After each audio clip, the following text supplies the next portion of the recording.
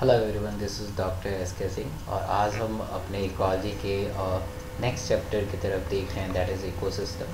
ये बहुत ही important chapter है। लास्ट ईयर इकोसिस्टम से बहुत सारे क्वेश्चन नीट में आए हुए थे और एम्स के लिए भी बहुत इंपॉर्टेंट है। अगर आप बोर्ड के एग्ज़ाम भी दे रहे हैं तो इकोसिस्टम बहुत ही इंपॉर्टेंट चैप्टर माना जाता है।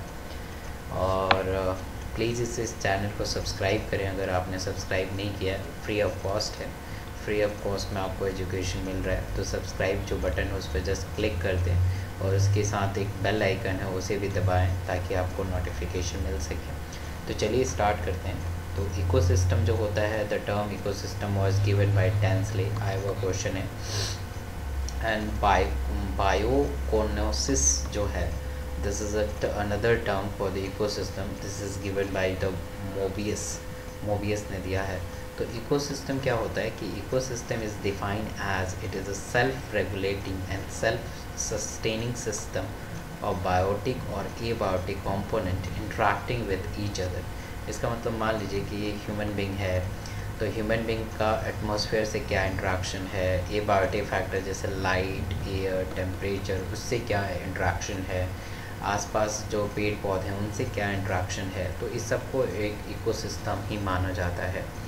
यहाँ पे आप देख पा रहे हैं कि पूरा एक पॉन्ड इकोसिस्टम है। इसमें स्मॉल फिश हैं, लार्ज फिश हैं, फाइटोप्लैंक्टन्स हैं, जू प्लैंक्टन्स हैं, अनदर एनिमल्स हैं, और बाहर का क्या इफेक्ट है, that is ecosystem. So ecosystem include all the living organism and an area all the non-living things are affected.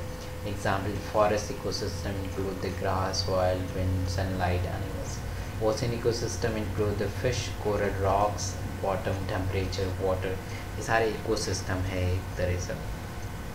So type of अगर इकोसिस्टम की बात करें तो that is natural ecosystem like ocean and forest. Man made ecosystem जो हम बनाते हैं, that is kitchen, garden, aircraft, this is a man-made ecosystem. Mega ecosystem, that is cropland, forest, and nano ecosystem, that is droplet of water and food. So this is the type of ecosystem, आपको बस ये जानना है। Now the component of ecosystem की अगर बात करें तो they are biotic component और abiotic component. Bio means living, so the man, plant, microorganism are the bio component. Biotic component. A means absence. So the absence of biotic component like temperature, wind, water, light, pH. So they are the abiotic component. So this is component of ecosystem. Now like stratification, आप अगर board में है तो इसका definition आ सकता है। Now this is stratification is vertical distribution of different species occupying the different level is called the stratification. मान लीजिए कि कोई पहाड़ है तो पहाड़ के टॉप पे कुछ अलग टाइप के वेजिटेशन आपको मिलेगा, उससे नीचे कुछ आएंगे तो कुछ अलग टाइप के वेजिटेशन मिलेगा, कुछ इसके नीचे आएंगे कुछ अलग, बॉटम पे कुछ अलग।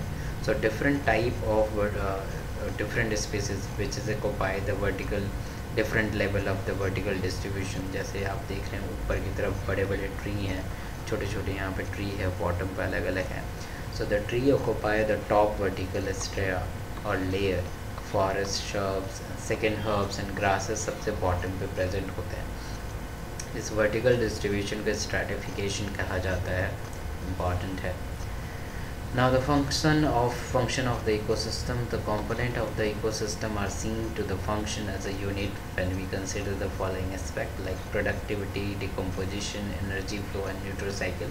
बारी बारी से हम इसके बारे में डिस्कस करेंगे कि क्या फंक्शन है इकोसिस्टम का। प्रोडक्टिविटी में सबसे पहले हम प्राइमरी प्रोडक्टिविटी देखते हैं। So the amount of biomass और organic matter produce per unit area over a time period by the plant during the photosynthesis.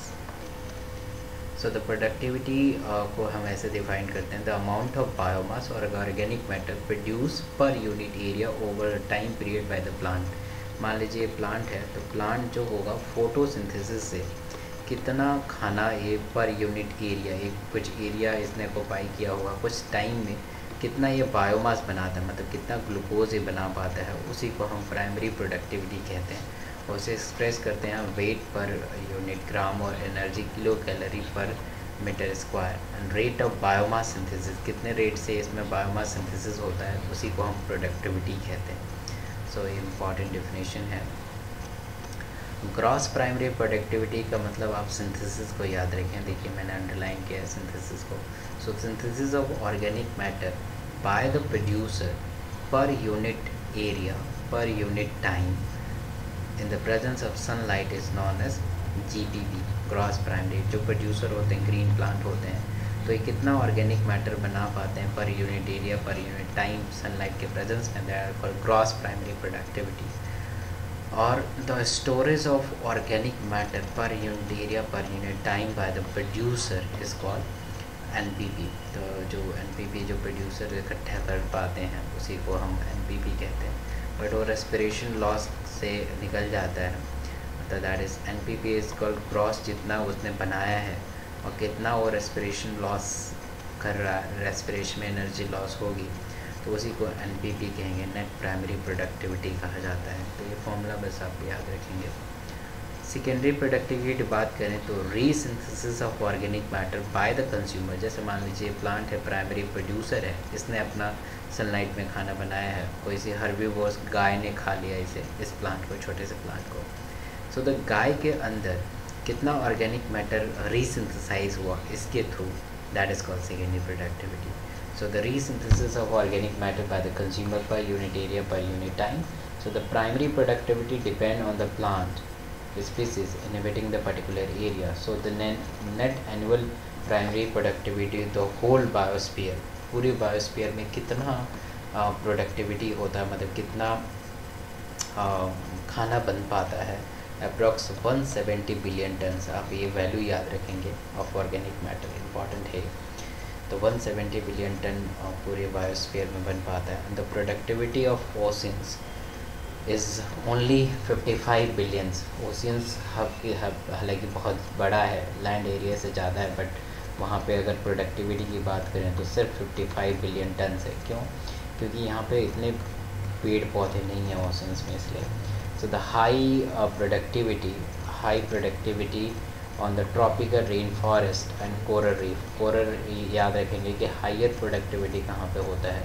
So the higher productivity reported in tropical rain forest and coral reef, and very low productivity less than 2 to 10 ton per hectare per year is tundra region and dessert. तो वहाँ पे बहुत कम होता है। तो tundra region और dessert में बहुत कम होता है, एंड ट्रॉपिकल रेन फॉरेस्ट और कोरल रीफ में बहुत ज़्यादा होता है। तो ये आप वैल्यू ज़रूर याद रखें क्योंकि इम्पॉर्टेंट है।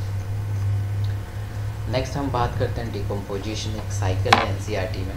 तो ये पेड़ है, पेड़ से पत्ता गिरा तो इसे डेट्राइटस बोलते हैं। इस पत्ते को जो खाएगा इसे डेट्रीवोर्स कहते हैं। तो डेट्रीवोर्स क्या करेगा, इस पत्ते से जो भी इनऑर्गेनिक और ऑर्गेनिक मैटर है इसे सॉइल में मिला देगा, तो ऑर्गेनिक रिच सॉइल हो जाएगा और प्लांट फिर से इसे कैप्चर कर लेगा।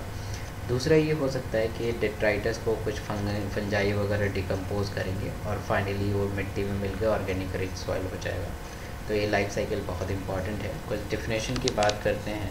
So the break down of complex organic matter into the organic substance like CO2, water और nutrient, the whole process is called decomposition. So the following term use in decomposition, मतलब आप ये समझ चुके होंगे कि break down of complex organic matter into the inorganic substance like carbon dioxide, water, nutrient में break down होना, उसी को डिकम्पोजिशन कहते हैं। कुछ टर्म यूज़ किए जाते हैं जैसे डेट्राइटस, ये डेड पार्ट जो अभी मैंने बताया है। So it is a dead part of the plant like leaf, barks, flower, remain animals including the faecal matter. जो भी डेड पार्ट होता है प्लांट का, सो दे आर कॉल्ड डेट्राइटस। और डेट्राइटस पे जो फीड करते हैं उसे डेट्रीवोर्स कहते हैं। सो डेट्रीवोर्स is break down the detritus, that is a leaf, bark into the smaller part by the help of microorganism is called detrivores, like earthworm is a detrivores.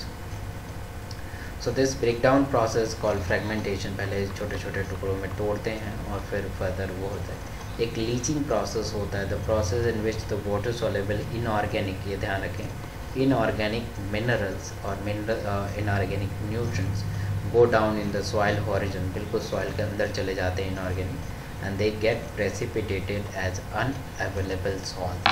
So this is called leaching process. Now the catabolism is a process in which the bacterial and fungal enzyme degraded detritus into the simple inorganic substance. Simple inorganic substance में जो bacteria और fungi के through process होता है उसे catabolism कहते हैं। एक अनदर डेफिनेशन है दैट इज़ ह्यूमिफिकेशन, बहुत इंपॉर्टेंट है humification. So accumulation of dark colour amorphous substance is called humus, उसे हम ह्यूमस कहते हैं। मतलब ये सारा लीचिंग और कैटाबोलिज्म से एकदम काला कलर का एक फ्लूइड बच जाता है, जो मतलब मान लीजिए लीफ है तो सबसे पहले फ्रेगमेंटेशन हुआ, लीचिंग हुआ, कैटाबोलिज्म हुआ, तो एक डार्क कलर का काला इकट्ठा हो जाएगा, तो इसी को हम ह्यूमस कहते हैं। और ये हाईली रेजिस्टेंस होता है माइक्रोबियल एक्शन से, and they undergo the डिकम्पोजन extremely slow rate, धीरे धीरे वो करता है और ऑर्गेनिक रिच सॉइल बना देगा। So humification is very important process for the decomposition. Now the mineralization, so the humus is further degrade by the some microbe, जो humus इकट्ठा हुआ है वो microbe इसे decompose करेंगे and release inorganic nutrient occur by the process called mineralization. So the मिट्टी में minerals मिल जाएंगे और इसी मिट्टी में एक दूसरा plant लगा हुआ है जो फिर से absorb करेगा, यानी plant का part फिर से ये mineral बन जाएगा और फिर mineral ये plant absorb कर देगा। So the decomposition is a largely an oxygen, बहुत important है, ये बच्चे confuse हो जाते हैं कि जो ये decomposition है anaerobic process है, नहीं ये aerobic process है। So decomposition is largely an oxygen requiring process and the rate of decomposition is controlled by the chemical composition like detritus और climatic factor is very important। climatic factor बहुत ही important play role करता है, क्योंकि अगर ये climate ठीक रहेगा तभी ये डिकम्पोजिशन थोड़ा फास्ट हो जाएगा, नहीं तो बहुत ही देर में मतलब डिकम्पोजिशन हो सकता है। Now warm and moist environment favour the decomposition where is low temperature anaerobic inhibit the decomposition. जो मॉइस्ट जो होते हैं वो फेवर करते हैं और वार्म जो फेवर करते हैं, otherwise anaerobic condition is important for the decomposition. सो हमने डिकम्पोजिशन आज पढ़ लिया। हम नेक्स्ट वीडियो की तरफ हम देखेंगे एनर्जी फ्लो के बारे में हम डिस्कस करेंगे आगे। So keep on watching my video और लाइक ज़रूर करें और शेयर करें फ्रेंड के साथ ताकि उनका भला हो सके। Thanks a lot, thank you so much.